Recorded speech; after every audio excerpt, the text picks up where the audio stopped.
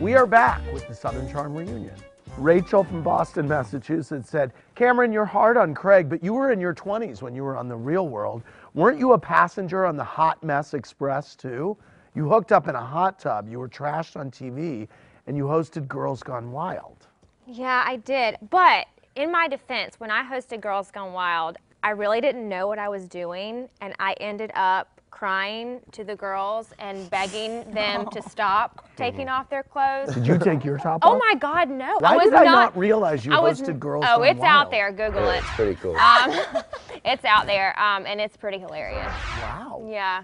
I know, a friend of mine in college ordered the series. It was awesome. Okay, so Landon, an article recently came out on Page 6 about how you were almost a main cast member on MTV's The Hills.